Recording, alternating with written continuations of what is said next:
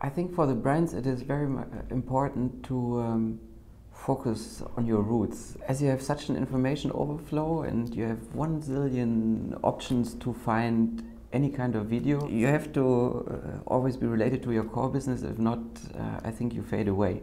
And I guess on the other hand, brands often tend in times of being uncertain how things develop. Of course, you want to play safe, which is a natural behavior, but that's the time where you have to dare more. If you behave average and if you don't polarize in a way, because everybody has an opinion, and if you are someone who has no opinion, I guess you just don't take place for decision making.